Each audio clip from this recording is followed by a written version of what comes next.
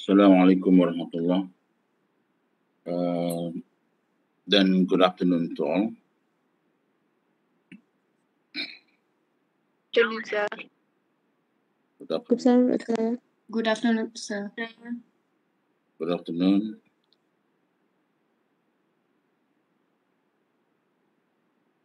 As usual, before we begin the class, to all the Muslim, we begin by reciting the Al-Fatiha and the Salawat first.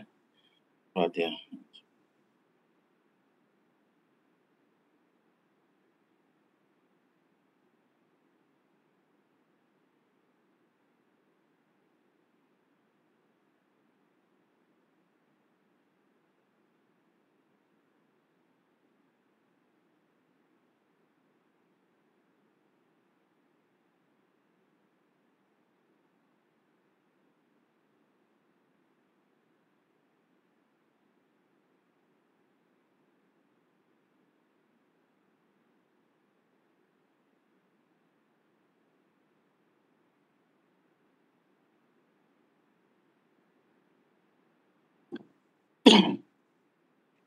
Okay.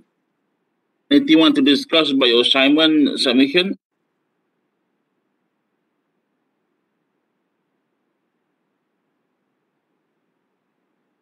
Anything?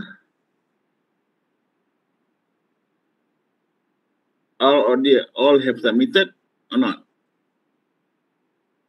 I checked that all assignment have been submitted. Assignment works. Ada satu grup lambat. Lambat dekat 2 jam. Sedang lebih 2 jam.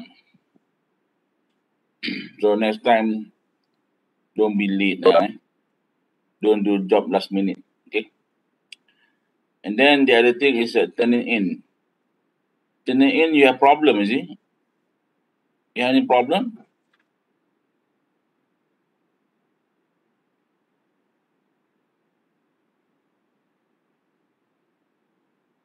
Any problem turning in? Turning in submission? Any group that didn't submit the turning in? Or the turning in score or the turning in score is more than 20%? Or you submit twice? Ada? Sir, dengar ke suara saya? If Dengar. Apa cakap dulu? Sir, saya daripada grup 13. Hari tu turning in tu expired kan? So kami submit the assignment without the turning in report. Boleh ke kalau kami submit another one time using our personal turning in? Sebab saya berperasan on the main group yang sebenarnya boleh guna our personal turning in report tu untuk attach sekali dalam our group assignment punya report. Actually, turning in report only mind turn in on portal. The problem exists when your score is more than 20%. Bila 20%, you cannot resubmit again. Faham tak? That's why I told you in the group WhatsApp, usually students do their own turn-in first. Once they get 20% and below, then they submit in my online portal for the turn-in. Understand tak? Actually kami dah buat dulu and dia below 10% sir, and then bila nak submit dia already expired yang lecturer punya. Expiry date tu kan, dah awal kan, saya tak perasan. Nanti tak apa, saya tapi tak submit lah. Kita submit yang group assignment punya on time before due date, tapi we didn't attach the turn-in report on our group assignment report. Can we resubmit with the turn-in report again? My group also, sir. I'm not submitting the How Trinity. apa nama ni? You raise your hand. How many group yang tak submit turn-in? So group 3 also didn't submit the Trinity report. The Trinity result attached at the last page of the final report. Okay, you raise your hand in the chat. Okay. Raise your hand. Alright. So one group one only. Don't all the members raise your hand. No, one group one only. I want to know how many groups. Saya guna personal doktor masa saya hantar submit hari tu. Macam mana? You guna personal. Kenapa guna personal? Pasal yang saya lewat hari tu saya guna personal. Kalau gabut je. Okay lah, tak apalah. This time you can use personal lah. But next time, don't use personal lah. The way they do it, usually like that lah. You do your own personal first. Once you got the result below 20, then you submit to the portal, right? Some cases happen that they do their own. It's below 20%. When they submit through my portal, the score is higher. That is finalized lah. Meaning that you're not doing it according to the requirements, right? The schema less than 20%. That's why it's important for you to achieve way lower 20% by doing your own turn-in. Because when you submit to the portal, usually it's the same, usually lah. But sometimes it happen that your submission to the portal is higher than your score. So I will take only the portal lah. I don't care about the personal turn-in that you right. So I just counted the portal, right? So I think ni tak boleh buat ni. Tak boleh buat apa? Reactions. Dia ada raise hand tak? Raise hand. Clapping ada kan? Ada sir. Ada. Raise hand. Ada kan? Kat sini ada beberapa orang. Ya, tak nampak saya. Dekat participant. Oh, dekat ni, dekat screen ni. Bukan dekat chat ni. Saya tengok dekat chat. Dekat chat tak ada lah. Ada 7 kumpulan. View atas tu. Okay, sekejap. Alright, 7 kumpulan ni. Okay, 7 kumpulan ni tak submit, didn't submit the turn-in. Alright, so others are submitted Alright, so this 7 group, you will be you can submit again. Alright, through the portal. Alright. Okay, please mention those 7 group. They're not submitted their turn-in yet. Please mention the group number, numbers dekat WhatsApp so that I can tally check dengan portal lah. Alright. Okay. Okay, sir. Noted that. So tak apalah, this time you do your own, tak apa. You do portal pun okay sebab dah bercampur kan semua kan. Hantar pun pening, saya nak check semua banyak. Jadi tu you can submit, cuma submit je lah. Submit the turn-in. Okay. So next time just submit through the portal. You just can submit once through the portal, but before you submit, you must make sure it's lower lah. Okay, and then you submit. right? Because once you submit, you cannot do correction anymore, right? So just for the record of turning in below 20%, that's all. Tapi process of lowering the percentage is your own. I think you well was right about turning in your process, how to make it lower, right? Alright, so it's clear the problem of turning in. Kalau yang saya guna personal hantar tu tak apa ke nak kena redo buat balik? Tak apalah, you dah buat semi hantar lah kan. Tapi inform the group, dalam 7 group tu, inform dalam group WhatsApp, group mana yang tak submit lagi turn in. Right, so you inform, so I take note lah. Because dalam portal yang dah submit assignment tu dah ada lah semua kan. Cumanya turn in tu ada yang tak submit. Jadi kalau saya nak buat again nanti lagi havoc kan. Jadi lebih baik saya terima lah apa yang dah buat walaupun pakai own personal. Tak apalah for this time lah. Okay. Faham tak? Faham? Understand? Faham, sir. Yes, sir. Yes, sir.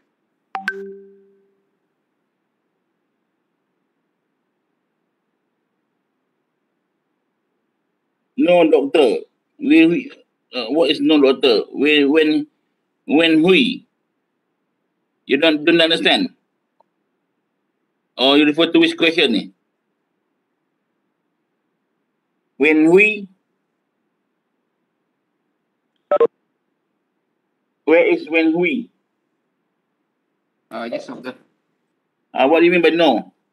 This time you asking have submit. I say have submit already, no problem. Oh, okay. Okay. No more question?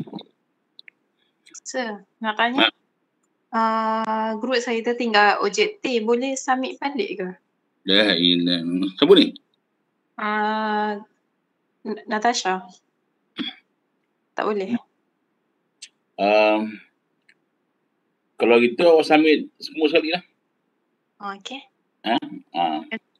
Inform group Group yang submit semua sekali. 18. Tak, inform dalam WhatsApp, saya nak check ni. Okay. Kata you nak submit dua-dua sekali. Okay. Terima kasih, Awak doktor. dah submit yang asal kan? Yang saya dah submit. Saya tak kira itu lah, saya ambil yang baru lah. Okay. Terima kasih, doktor. Kalau tak ramai tak apa, kalau ramai susah lah kan, kena buat semula lah semua kan. Lagi ada soalan? Any question?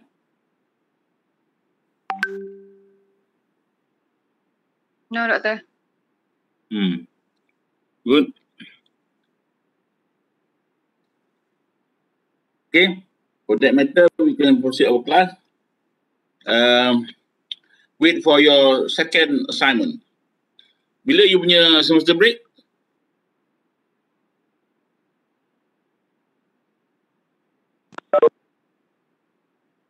When your semester break? 3 hari bulan 12 tu. December. Okay, 3rd December. I think your assignment will be before your semester break. Okay. And then after semester break, start organizing the talk event. So hopefully when you coming up after the break, we can start having talks on maritime. All right. So we start our class today.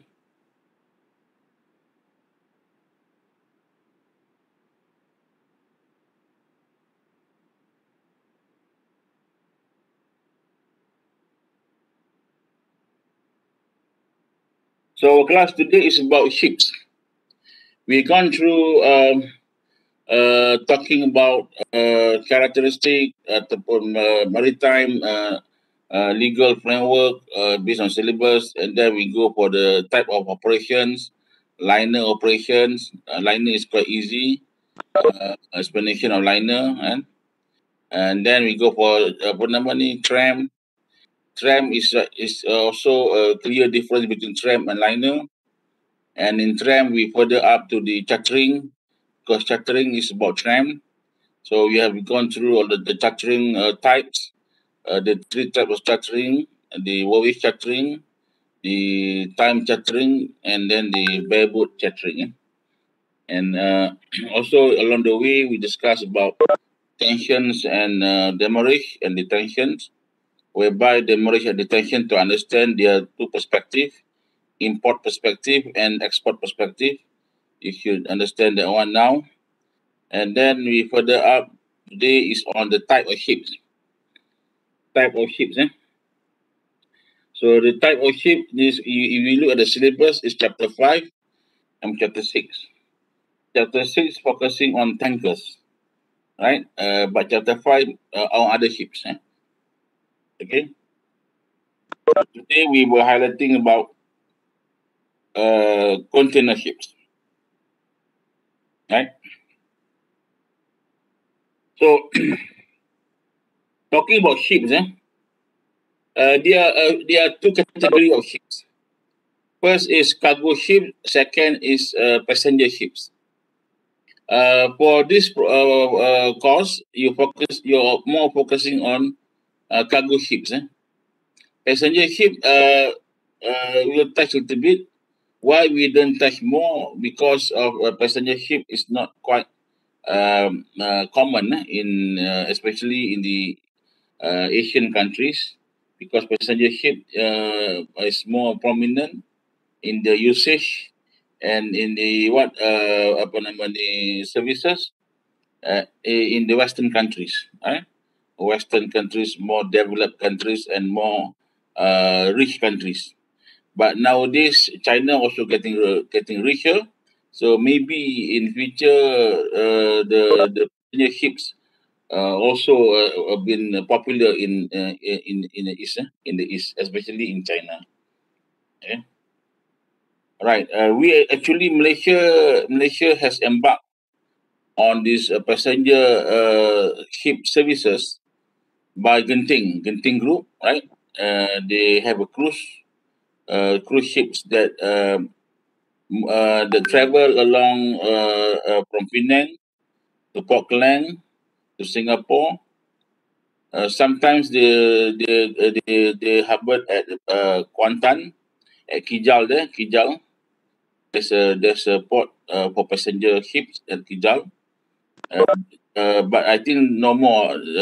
Currently, no more. What did they have? And then they travel straight to Hong Kong by ships. By these ships handled by Genting Group. Go Chok Tong, Genting Group. Go Chok Tong sudah pass away.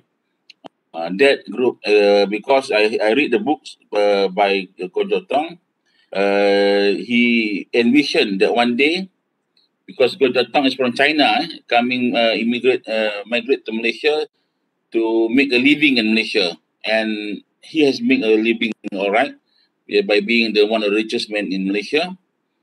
In just 40 years, in just 10 years, he can hardly be a millionaire. But in 30, 40 years, he'll be a billionaire in Malaysia. But he's from China. So he envisioned saying that one day I will come back to my hometown with a ship, a cruise ship. So because of that vision, he ventured in the cruise ships business, and they have a big ships to move people from Southeast Asia to Hong Kong, right, and China. So these cruise ships, passenger ships, we focus less because it's more on leisure travel. So passenger in this part of the world is more on leisure. Some passenger is talking about liner. Liner service passenger is totally about mobilizations of people from point A to point B. They're being separated from the land, being separated from each land by sea or by straits. All right, like Penang is short straits. Like in Europe, there's many countries that have been connected to each other by straits. They want to have a bigger ships. So liner for passenger mobilizations in Southeast Asia and also in Asia, trekking tak kurang, tak banyak. Yang banyaknya sungai lah. Sungai ni dengan sungai ni usually they refer to inland waterways. Inland waterways ni they categorize sometimes categorized by land transport because of the inland. But for maritime, for sea, liner passenger service for sea in Southeast Asia is lacking, not many, even none at all. Dulu ada macam I told you before, right, like ferry Malaysia kan ada, tapi no more now, currently no more.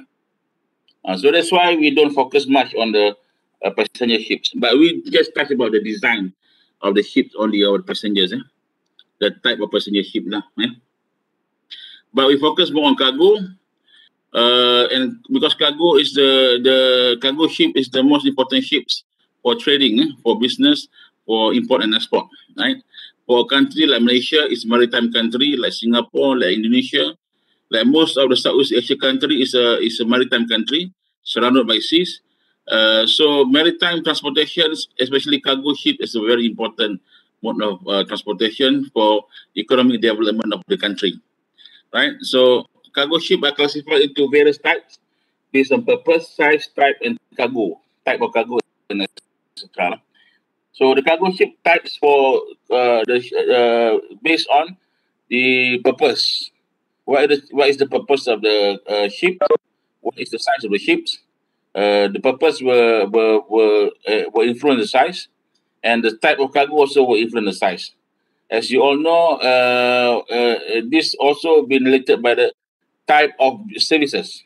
For example, like liner services, mostly when you talk about liner, mostly is about containerizations, and tram services or shipping services. Mostly we talk about bulk cargo, break bulk cargo, and the other thing is that special purpose ships.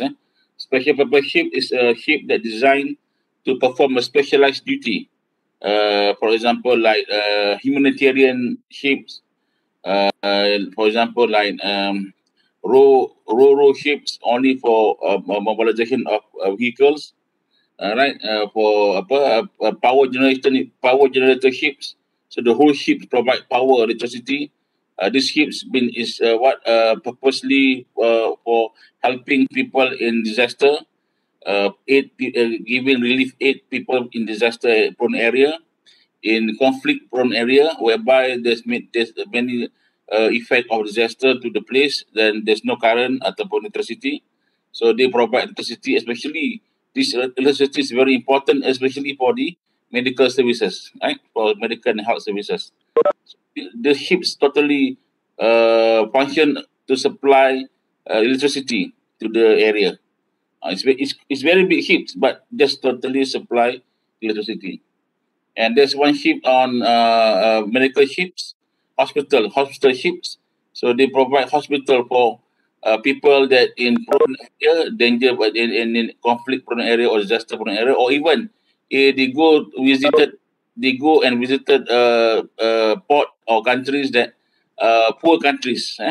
They cannot serve their people well in terms of health and medication. So they go for they go as a social corporate social responsibility of the world to the country that is less fortunate countries lah, like in Africa, in Middle East, right? They go there and provide their services for health and medical health services. And many type of later on you will know that some a lot of professional types of special purpose type of ships that serve only one purpose, like I told just now, right? So now we go for cargo ship types. So usually with the designing of cargo ships, mostly based on the economic factor. Economic factor. So when you talk about economic factor, definitely you go for to achieve the economy of scale of the mobilizations of the cargoes. Meaning that economy of scale, meaning that the more cargo you carry, the less per unit of cargo cost, right? So these are the meaning of economic factors. And also economic factors in terms of based on journey and based on the economic growth of the world, right? So when the world economic growth is expanding, is growing, So they be building or designing ships that are more bigger and bigger, right? For example, like in the 90s, in the 80s, when the time economic boom, they have bigger ships to come out. Manufacturing bigger ships and building of bigger ships. So these ships are purposely to carry more cargoes, more containers, especially more containers. All right. So and also based on the type of cargo, like for example, crude oil. Crude oil usually they have big ships or big tankers to carry a lot, large volume of crude oil from location of the resource location to the needed area of the world, needed country of the world. So some countries they have no production of oil. For example, like Singapore, like Japan, Hong Kong, right? And in other countries they don't have oil. They totally depend on these tankers to provide them or supply them with oil, right? Petrol, oil, or ONG, right? But Malaysia have oil, but other countries like Japan, Korea, I think maybe they have a few resource center, but not much that can accommodate their needs. So they need to import more. Like even in US they have a lot of oil drills, but the amount of oil they have is not much to accommodate the whole country's demand. So they still rely on the Middle East supply of the oil. See, so these are the situation whereby they need the bigger ships to carry. So that's why you can see tankers. The most biggest ships in the world are tankers. So they carry a lot of cargo, a lot of oil. But they are highly sophisticated now because of to avoid any oil spill. Just imagine if the whole tanker oil spill in the sea, so it will have a very catastrophic effect to the environment. So the owner of the ships want maximum return on their investment. Definitely, any business people, any owner of the business need to have ROI maximum. They invest 1 billion, they want to get 2 billions, right? They want to get 3 billions or even more. So it's logic. It's logical. People doing business, they want to have profit. No point if people doing business without considering on profit, right? There's no such thing as CSR all the time. The most important thing is profit, dollars and cents, which means ship construction not only depends on the current economic necessity, but also other factors exist. Not only on economic factors, but other factors that help them to gain more ROI in future. Because when you build a ship, you're not talking about 1 year, 2 years business. You're talking about 20 years, 30 years business ahead. 50 years, even some ships are 35 years, 40 years. So it depends on the owner itself. So the factor of future, the adaptability also plays a part. Because in future, you cannot predict correctly, you cannot predict sharply, you cannot predict truthfully about the future, especially talking about 10 years, 20 years. But you can see the trend. You can learn from the trend, historical trend of the business, of the ship buildings, and also the world economic growth. So you can learn from history. So that why we need to learn from history, so we can focus. We can forecast for future, right? Future trend or predict future trend. That will help in making up decisions, especially in building new ships. Okay. Design of vessel for construction based on following factors. This is the vessel construction's influence factor. First is dimension of the ship, the measurement of the ships, actually you want the size of the ships, the displacement, what actually the ships tonnage, and also how much you want to carry cargo, what is the cargo displacement capacity of the ship, and that one you need to decide. and the stability of the ships. Definitely, you want a ship that is stable. How to produce a stable ships by carrying a large amount of cargo. So how you don't want a ship that can collapse, can overturn, or you don't want a ship that will jeopardize your cargo that you carry, right? So you need to have a stable ships. So you need to plan earlier what is the requirement they need to have a stable ship, based on the dimension of the ship and also based on displacement tonnage of the ship that should be carried. Then the propulsive characteristic and hull form. Propulsive characteristic is sort referring to the engine, right? Engine and resource of the engine. Source of the engine. You did want to go for definitely nowadays no more no more traditional bunker. Now you must use a bio bunker, right? Talking about IMO 2020, all ships must use a bio oil, a bio bunker, so that it will reduce the emission to the air. Not reduce the emission to the air, reduce the toxicity of the emission in the air, right? You must remember the difference between these two. Reducing the emission and reducing the toxicity of the emissions. And if you learn later on that a bunker from a traditional ship bunker, is highly toxicable, highly toxicable, very toxic to the environment, to the air, because the bunker is very thick. It's not like your own petrol pump, petrol or diesel. It's very thick. So just imagine if this all be processed and the emission due to the process will be released out. And the effect of the toxicity of this emission is high, is great to the environment. Although comparatively, the amount of ships as comparatively to the amount of cars in the world, or bus or trucks in the world, is lesser, meaning that ships is lesser than the whole total amount of cars on road transportations in the world, but the level of toxicity is higher. Okay, so that is a problem, right? And also the preliminary general arrangements between the owner and the manufacturer of the ships, the builder of the ships. What is the requirement that the owner needs for extra requirement, extra request, between the carrier and the shipbuilders. Maybe they need a special arrangement on building a very comfortable lodging for the staff, facilities for the staff, right, for the crews, right?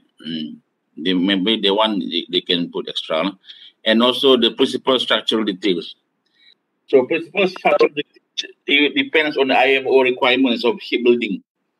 So IMO have a very detailed guidelines and requirements for shipbuildings, ship emission, everything for ships. So the shipbuilders need to adhere to the requirements so that to ensure the safety and seaworthiness of the ship, right? Safety to the crew and also to the cargo, right? Seaworthiness of the ship so that it can be used efficiently and effectively in the sea to carry cargoes and people, right? So these are the things that factors that affecting the ship design and building in the world.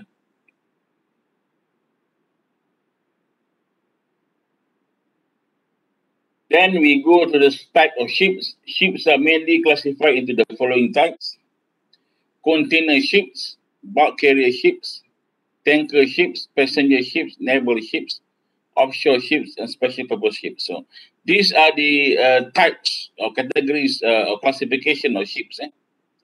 Container ships, as you know, is a container ships, usually referred to liner services, right?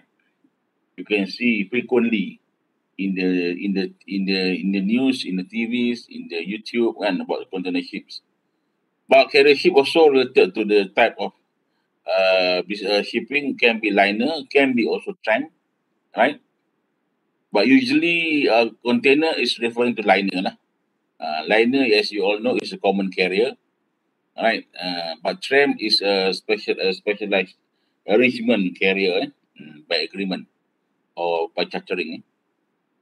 So bulk carrier can be liner, can be tram, but usually it's a tram chartered, because the amount, the magnitude of the cargo they carry, based on one owner cargo or two owners cargo, right? And then the tankers, like I explained just now, tanker also was classified as a ship that carrying. Usually, when you talk about tanker, you carrying ONG lah, ONG. But sometimes you can carry also other liquid things like palm oil, right? Everything, but all liquidified cargoes. But usually when you talk tanker, refer to ONG. Passenger ships, they also have a passenger ship that have liner service. Right, liner service is common carrier ships, common carrier of passenger ships. For example, like Penang ferry kan, Penang ferry pun dia consider liner service lah, tapi short distance kan. But because of short distance, they call it ferry, right? Kalau macam usually when you provide a liner passenger service, they call it ferry lah. And either the ferry is like a ship that can carry cars inside, or the ferry is like a ferry in Penang lah. But they still call a ferry because you have like commuter services. You go by hours, go by days, and commuting people from point A to point B in distance by sea. Example like the Langkawi, Langkawi and Kuala Perlis and Kuala Kedah, or even those days they have Langkawi Penang. They have Penang Medan on those days. There is a liner service lah, liner service. Tapi they call it ferry, and they don't call it ship, right? But they carry passengers, right? So nowadays they can carry cars also, right, to Langkawi. So this is what liner service for passenger, okay, in Malaysia, mostly on tourism, right?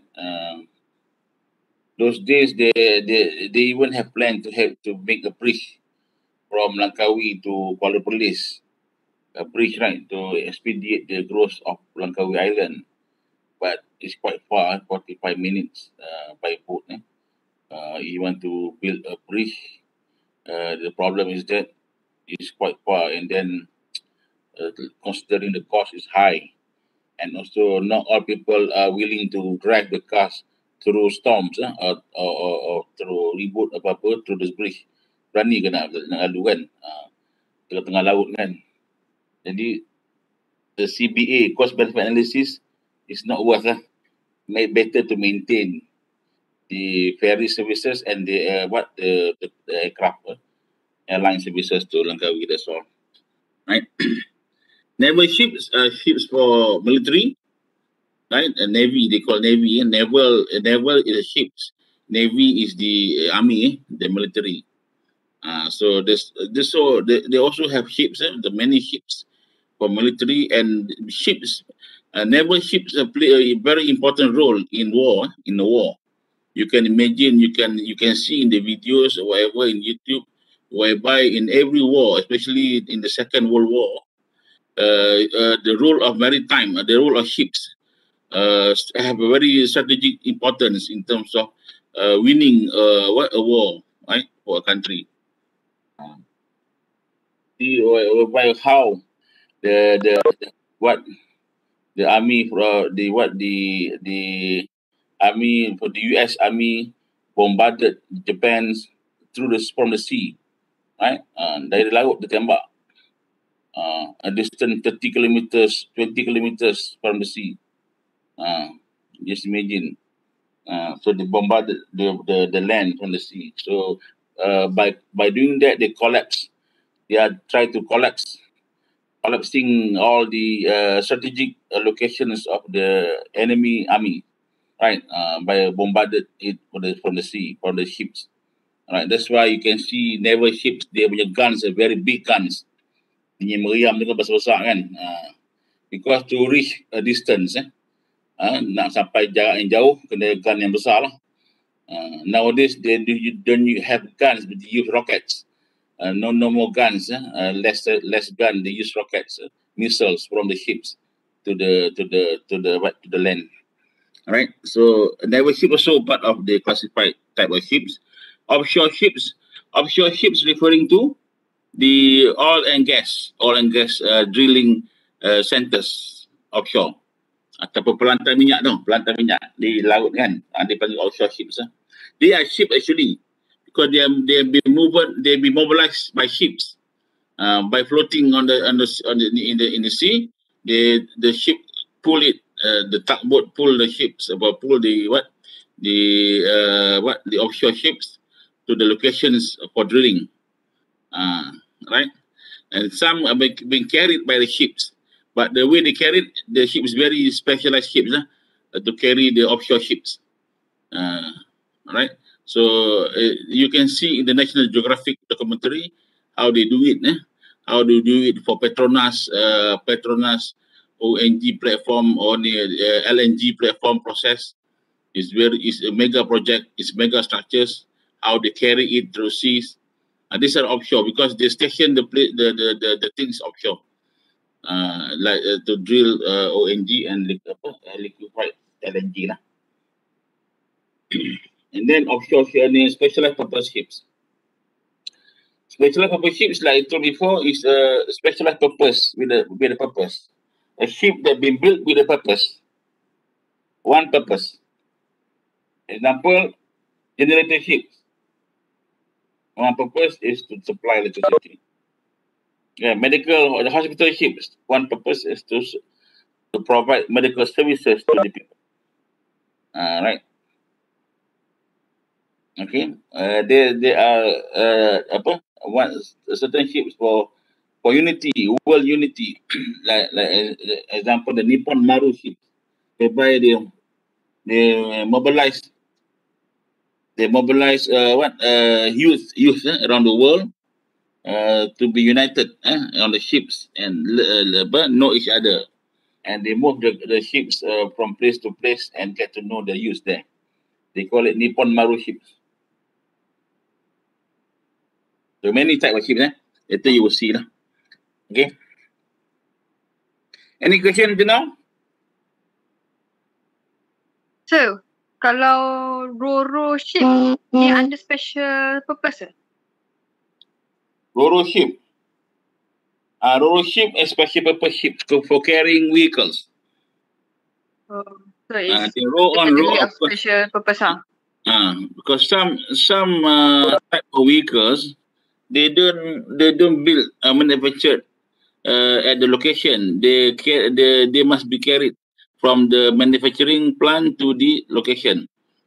It's cheaper to do that rather than to build a factory.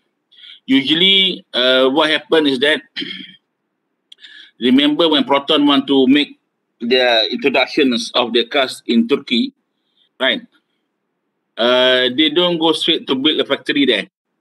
They try to test the market first by exporting a certain amount of cars to Turkey and even to some some African countries, right? When the seed is good and the demand is always there, it's good, then they will decide either to make a factory there, to build a factory there to produce Proton cars. If not, they should maintain by exporting through Roro lah. Understand? That's the reason lah why they use Roro to mobilize cargo. Okay. And some special purpose ships like aid ships, aid relief ships, AID, aid aid ni pertolongan, bantuan kemanusiaan. Sometimes they use Roro. That's why you can see in the news. Sometimes you can see the UN ships, white colors. They use Roro to carry military equipment for UN peacekeeping troops. UN peacekeeping troops. UN ada peacekeeping troops. Especially in area or border that there's area of conflict. whereby both parties don't want to agree to stop the conflict, but nobody's want to foresee it. So they need third parties to foresee it. So they use UN peacekeeping troops to go to be to safeguarding the whole place of conflict, so that they won't quarrel again, they won't fighting again. Because if they fight, the suffering is to the people. They are stupid, eh? They are fighting, but their own country people suffering. And why I say it's stupid? Because they need somebody else from outside to help them, to control them. Stupid. They be controlling themselves for the people, for the sake of their people, the safety of the people, your own people country. But they still don't want. They still want to quarrel each other, and they need somebody else, like outsiders, to control it. That is stupid. Hopefully Malaysia is not that level. Right? No, okay. So this happened to African countries. Some African countries. They quarreling each other. Civil war. Perang saudara. They are fighting among themselves. But the fighting, dia punya collateral damage ataupun kesan daripada fighting tu, rakyat dia sendiri yang merana. Their own people suffering. Stupid, right? But they cannot stop this fighting. They need somebody else to stop them. So they go for UN peacekeeping. And the US peacekeeping to mobilize, logistically, to mobilize all the supplies, they're using ships. Even the material, the artilleries, the vehicles, everything, they use Roro. Right? So Roro is very practical for a special purpose, for moving cargoes, and also for naval purpose lah. Naval maksudnya peperangan for the armies. To carry big tanks, they don't use aircraft. They use aircraft, but they cannot carry a lot. But they use ships. They can carry around 100, 200 tanks in the ship, big ships, carrier. Right? So it's still important, the Roro. Right? Anything else? I hope you understand about my explanations. Yes, sir. Apa lagi? Faham tak? Faham tak? Siapa tanya? Faham, sir. Ni checking time Tiny tanya checking times, are you sleeping or not? Adam Azroy. Adam lagi kita.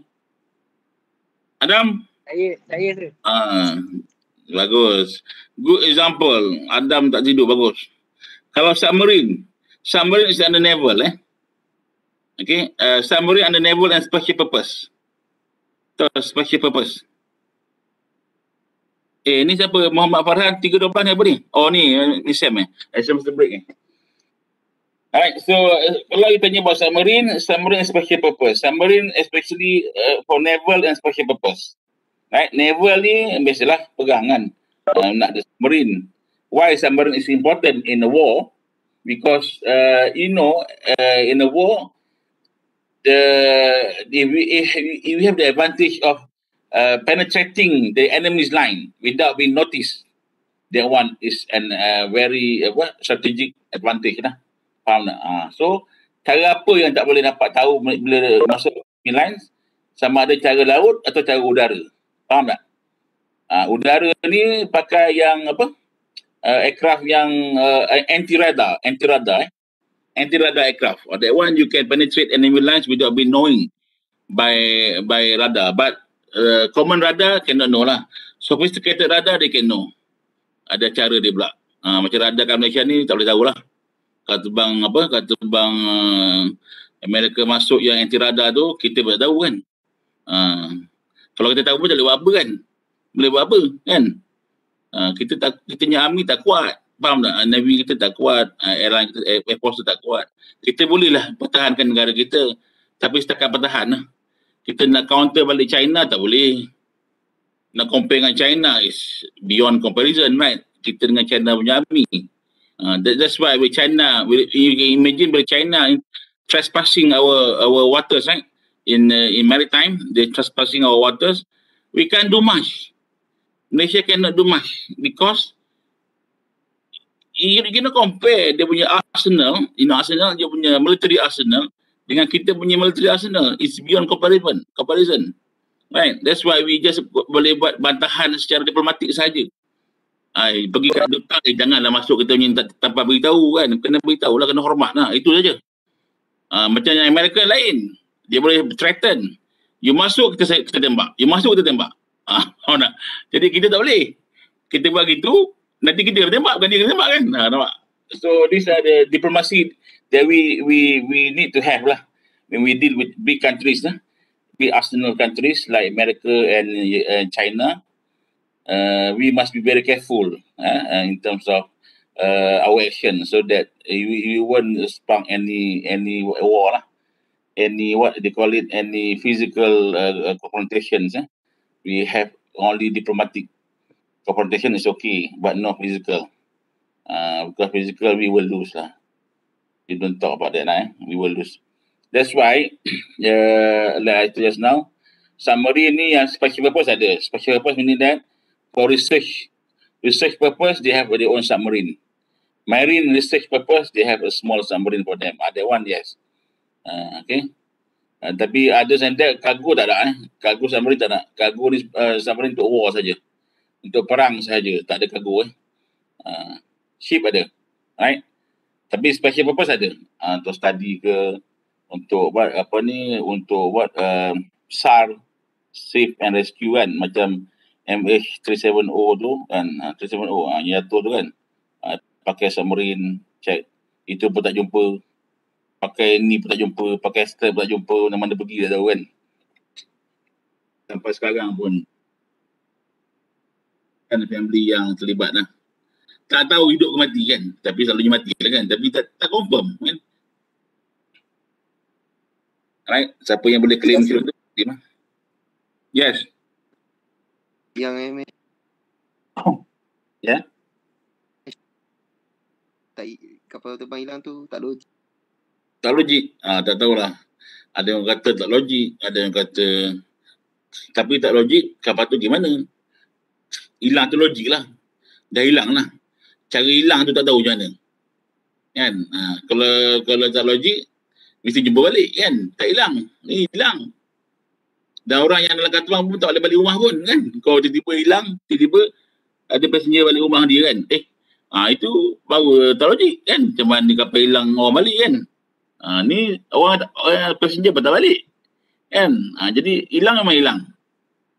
Tapi punca hilang tak tahu. Kapan hilang tak tahu. Yang itu tak logik kan? Dengan high-tech ni teknologi ni, even the aircraft itself is high-tech, masih tak tahu kat mana. I think somebody is hiding something. Because tak logik. Because that Boeing is the latest Boeing after September 11. Tahu tak? September 11 kan kapal terbang hentam World Trade Center kan. Because of that, they create a new policy that aircraft can be controlled by somebody by center, by Boeing center. The aircraft can be controlled by Boeing center. Tahu tak? Maksudnya dia overrule pilotnya control. If the cases needed lah. Right. Macam nak elakkan dia hentam bangunan ke, hentam Pentagon kan. Dia akan overrule the pilot control.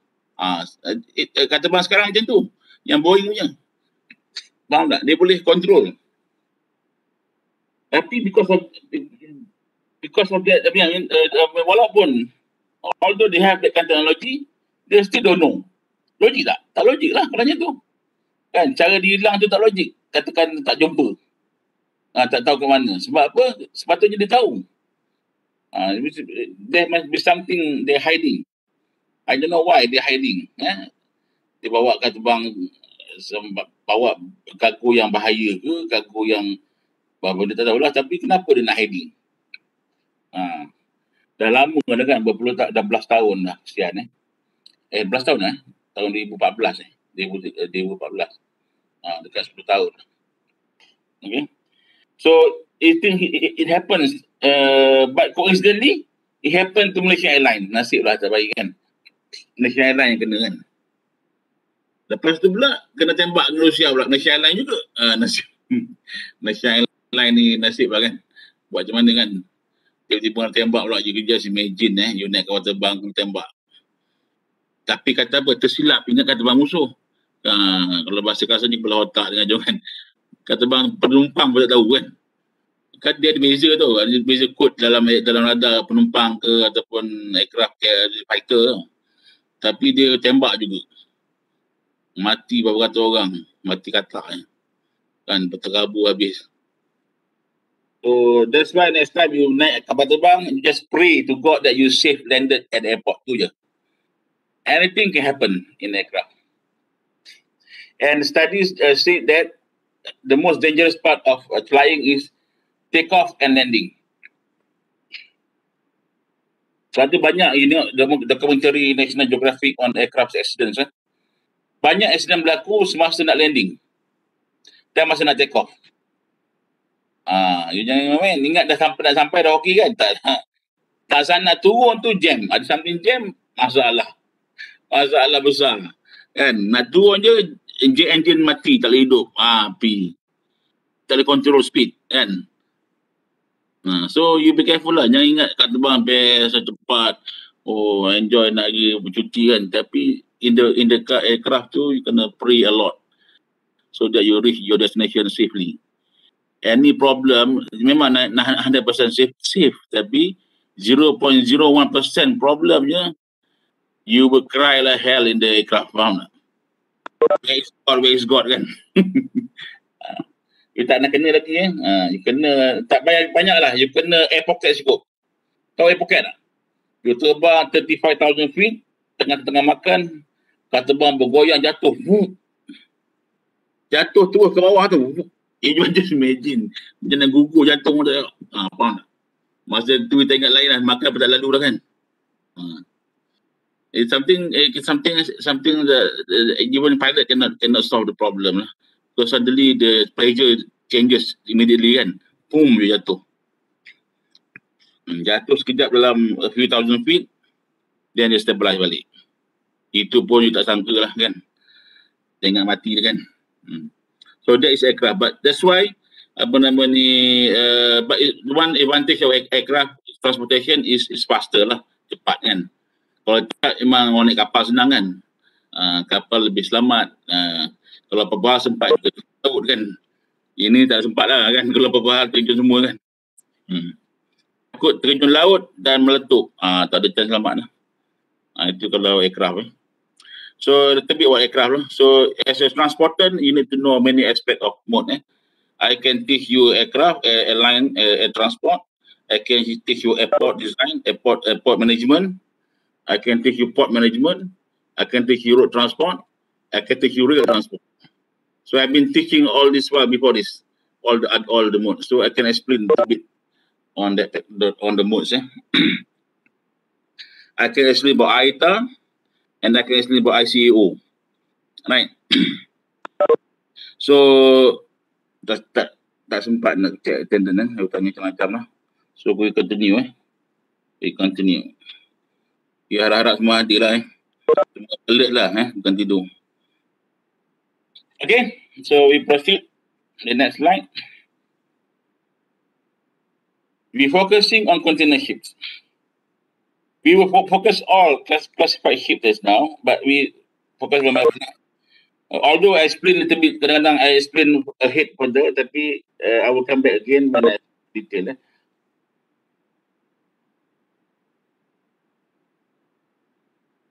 Okay. Container ships, type of container ships.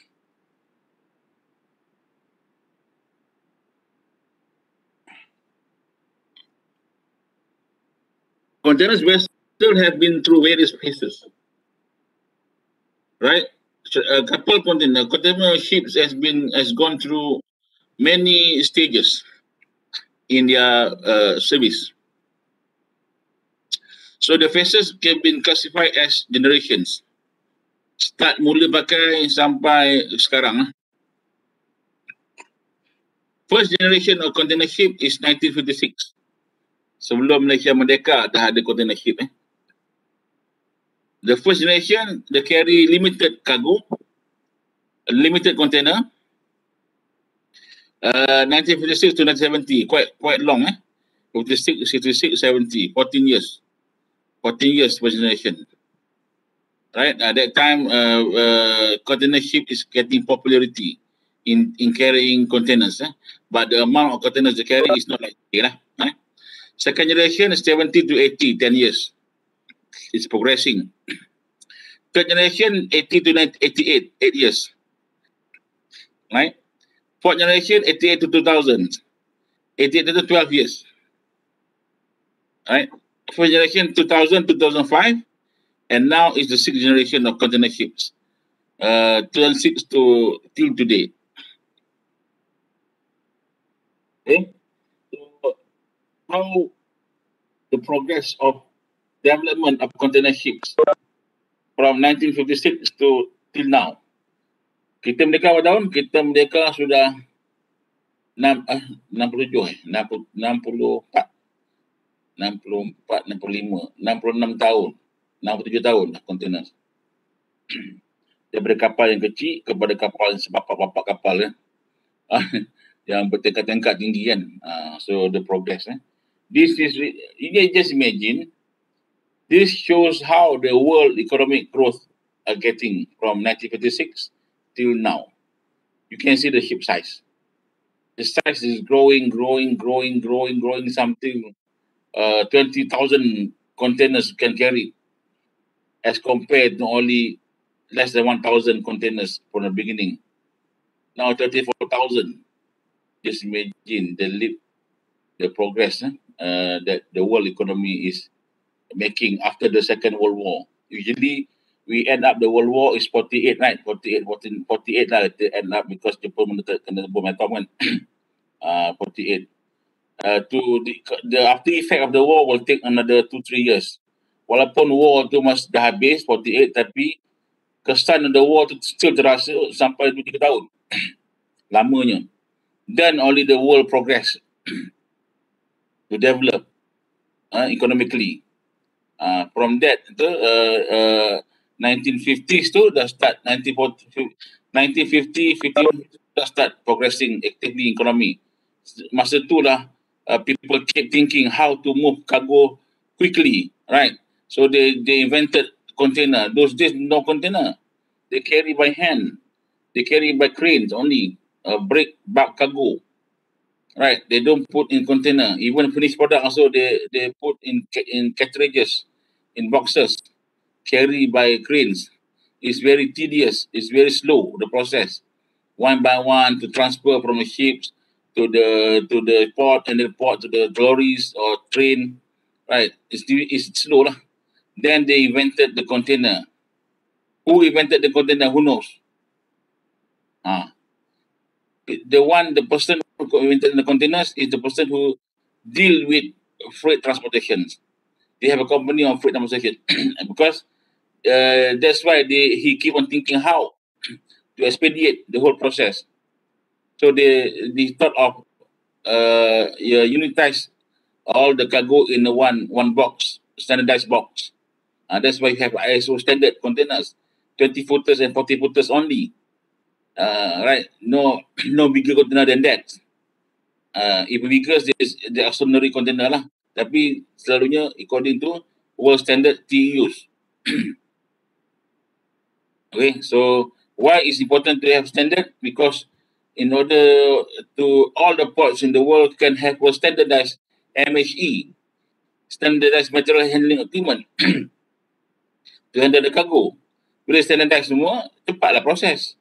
Dia angkat semua sampai ke port dah ada crane tunggu yang boleh handle containers, because all container size are the same. Build the crane according to the size, standard size. Senang nak movement, and then all the lorries are the same size of the containers, right? Semua TEUs, right? All the trains have a fixed size of the coach to carry containers, either one single decker or double decker container coach. So this all expedite the whole process of mobility of the cargo. And then in 1956, they start the container ships until today. You see the progress. So, types of container ships on basis of sizes. These sizes usually refer to the canal. There are two big canals in the world that are very important canals. One is Suez Canal, the other one is Panama Canal. So that's why the ships per container size based on the canal. You know why? Because the canal has limitations. Canals are man-made structure that cut off the land, initial land, so that ships can go through from this globe to the other part of the globe by cutting the intermediate land. The most minimum size intermediate land they will cut there, and they will allow ships to travel. Once you talk about man-made infrastructure of shipping, meaning that there are limitations. If man-made is limitation, you just imagine road are man-made, right? Road, rail are man-made, right? Road and rail have limitations. Sebab tu ada congestion. Because road ada limit dia. They cannot cope too many traffic. Then they congested. Sama macam rail. They only move one at a time. Because one rail aja. Kalau you build two rails at the same time, it's high cost. But you can move two traffic simultaneously. If not, you only have one track, you only move one rail. That's why if one track, you have rail coach, they have two heads, right? Kereta api yang ada dua kepala. Kalau jalan ke belakang, kepala belakang bawa. Dan batas balik naik atas, kepala belakang mesti lagi bawa. So two heads selalunya lah. Kalau one track. For double track, yes, they can go different ways lah. Understand? But high costly to build. That is limitations. That's why in road they have congestions. In rail they has a delay, especially when something happen to the train, the whole track cannot be used. Right? Need to settle the problem first. And also, but maritime, the way is natural way. There's no limitation. Okay, cuma limitation at the port saja. Port ni man-made kan. Port tu ada limitation. But your ship queuing congested at the port. Because port is man-made, ada limitation. But the way of the maritime is not man-made, it's natural, so it's open, no limitation, very open, very big, very vast. Same like air transport. The way is the air, the air. So the way is natural. So no limitation on the air. The limitation is at the port only, at the airport. That's why the delay. Lambat lah, penumpang tak cukup lah, apa semua kan, at the port. But the way is no limitation. But road and rail ada. Right? That's the reason why they put the ship size based on the size of the canal. Because the canal has been expanded. Right? From Panama to post-Panamax. Right? From Suezmax to post-Suezmax. From Malacca Strait to Malacca Max. Later on you understand what does it mean by all these things. Any question? Any question? Do you understand?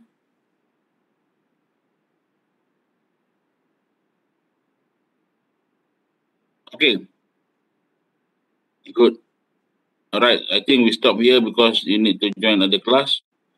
So far, no question. Okay, good. Any question you can ask me. Right? It's very interesting to learn maritime. Even to learn air transport also interesting. Right? There are many aspects of air transport or maritime that you need to learn. But you cannot know all based on one course, right? And then you need extra courses lah. Tapi since that the program only consists of maritime management, one course, and seaport management, one course. So we try to provide you the best in one course. All right. Okay. So no questions. We stop here. Okay, so any more requests from you all?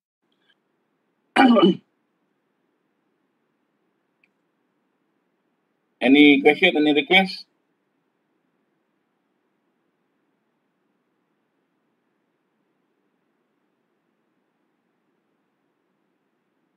Sir, sorry saya nak tanya balik pasal assignment 1 tadi boleh? Pasal? Yang kami nak resubmit the report tu, sir akan ubah the system for us to resubmit ke? Or Ada the other group member boleh submit? Macam ni, yang submit tu, that's why I need to know those 7 group, right? So that you can submit to me individually lah. No more to portal I won't change the portal lah. Okay, so send to you personally through WhatsApp or like email macam tu ke? WhatsApp tak apa. Oh, okay. Tapi WhatsApp you send through group WhatsApp. Okay. Because I tak save nama you all kan, nanti you hantar individual dia. I tak tengok satu hari WhatsApp berpuluh-puluh masuk WhatsApp. So I takut miss. Faham tak? Nama tak simpan kan, you tak tahu lah. Jadi tu the best is you go to the group WhatsApp. Jemput nak you takap group nombor berapa kan, siapa leader dia, klik nama dan submit lah. Kan, kalau boleh bagi semua nama tak apa kan. So dia tahu lah. Okay, thank you so much, sir. So I won't apa nama ni, open a new portal system for resubmission. The 7 group that want to submit again, you need to submit through the WhatsApp group, and but mention your group number and your members, right? So that I can know this is yours, right? Alright. Kalau boleh WhatsApp sekali. Maksudnya jangan WhatsApp word dulu, betul dah lama pun WhatsApp jawapan, takut orang lain masuk. Bila orang lain masuk dah bertindih kan. Jadi saya confused. Right? Jadi make sure words and PowerPoint apa? Turn in kan. Turn in tu sekali dengan words. Maksudnya berturutan lah. Jangan gerak nama sangat. Takut masuk WhatsApp lain. Dia tak boleh. Boleh masuk WhatsApp lain nanti dia dah bertindih kan. Dia dah hilang nanti. Jadi saya terlupa kan. Okay? Faham? Yang saya lewat tu dapat receive ke saya nak kena hantar lagi? Siapa ni? Zaimi? Dapat. Tapi dia maklum lewat tak 2 jam. Tapi tak ada masalah lah. Dia nak betul lagi. Itulah, tak apalah, nanti saya bincang balik dengan saya punya team. Okay. Okay, Doktor. Alright. So tak ada apa lagi? Alright. So one more thing lagi. Your attendance please take note because attendance ni walaupun online tak ada bar, ada online ada bar, ada tak? Setakat ni saya tak ada bar time online kan.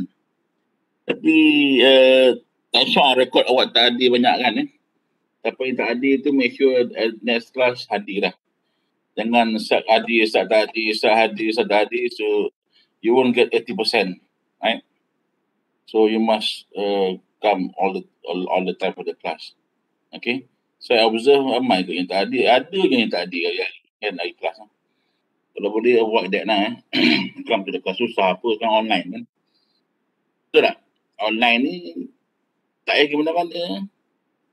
Awak bagi kata-kata pun saya dah tahu kan. Betul tak? Kecuali saya buka video kan. So tetaplah kelas join. Scan attendance. Attendance pun saya scan attendance pun saya bagi time banyak kan. Awak join, awak scan. Okay. Join during the class ikut the class timing. Okay. So thank you very much. We stop here today, so we continue the next class. Ini apa? Ini Rabu Rabu. So Sunday, not Sunday. Alright. So take and good luck. Thank you, Doctor. Thank you. Thank you, sir. Thank you, sir. Thank you. Yes, sir.